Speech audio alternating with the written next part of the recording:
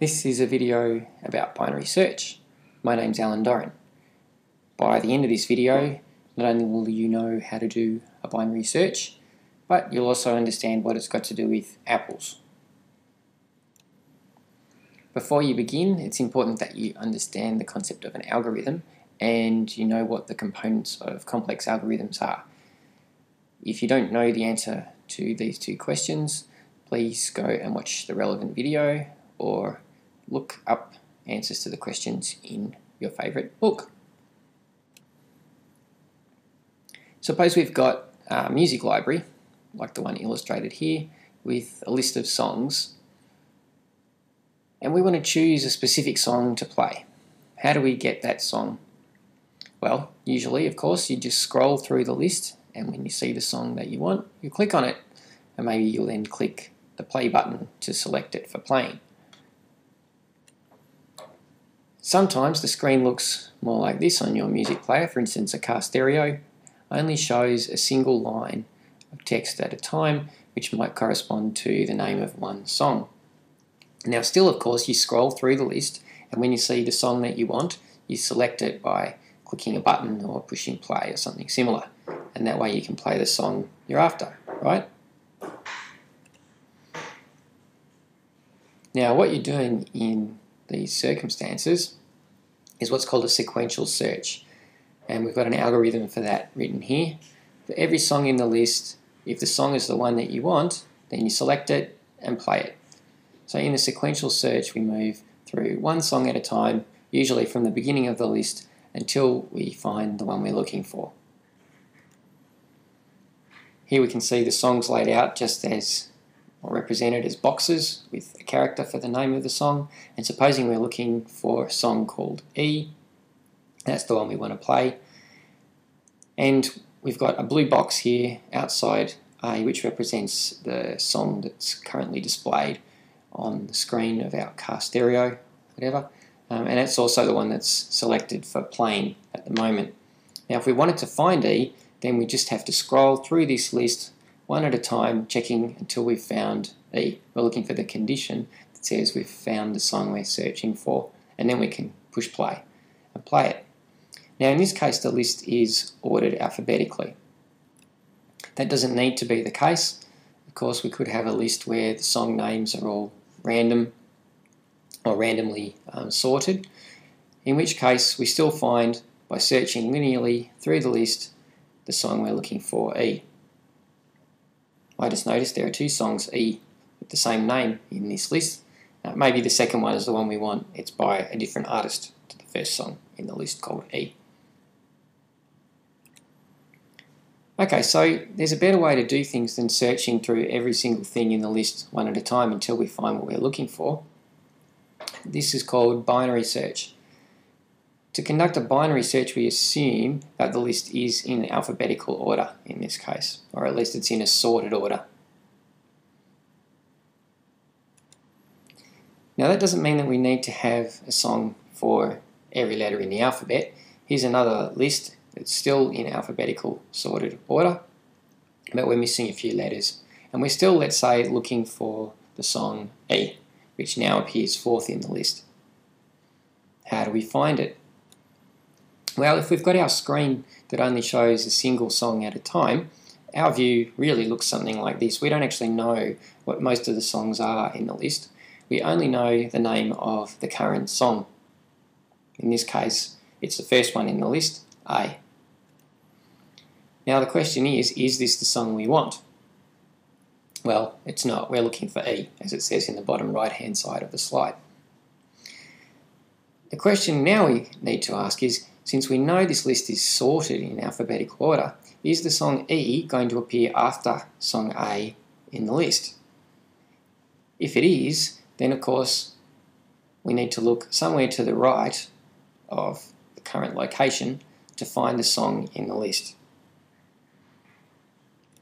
One thing we can do is jump straight to the last thing in the list and find out what's there. In this case, it's V, the song V. Is the song V the one we want? Well, no, it's not. But we can actually ask, is the song we're looking for before V alphabetically? And yes, we're looking for E, and so it's before V. So we know that the song, if it's going to be anywhere in the list, and this is a sorted list, an alphabetically sorted list, then the song E must appear somewhere in the list between the left-hand side and the right-hand side. So we don't need to worry about searching anywhere else. Chances are we'll find it, if it's in the list at all, between A and V. Now what do we do? Well, we could start at A if we wanted to and search along the list sequentially like we did at the start of this video. But we're going to now conduct a binary search, which is a little bit better than that. To do a binary search, we break the list into two roughly equal halves. We pick something in the middle. For instance, you can see I've drawn a blue line over one of the middle squares, and this subdivides the list into a left half and a right half.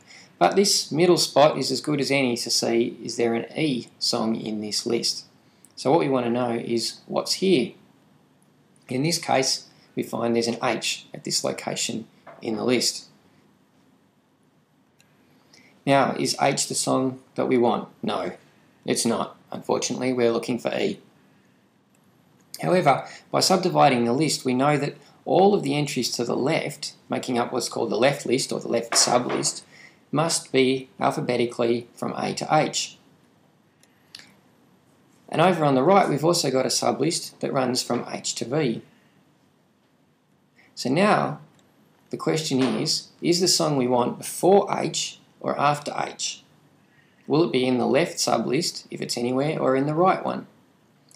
Now we're looking for the song E, so the only list we care about is the one going from A to H. We can throw out half of the list, approximately, because we know that the song E will not be there if it's in the list.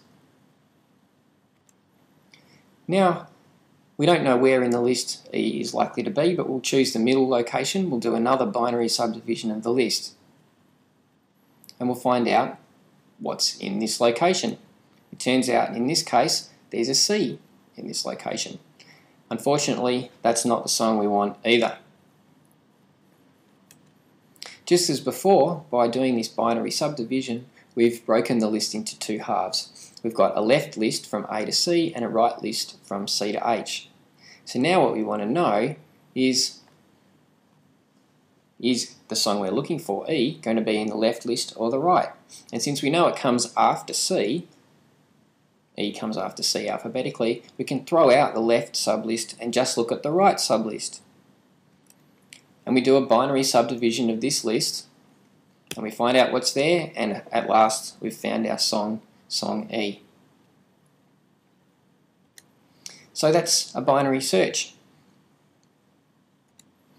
You've probably done this before if you've ever looked up a phone number in the yellow pages for a company by company name, or actually in the case of the yellow pages you can see illustrated here by subject.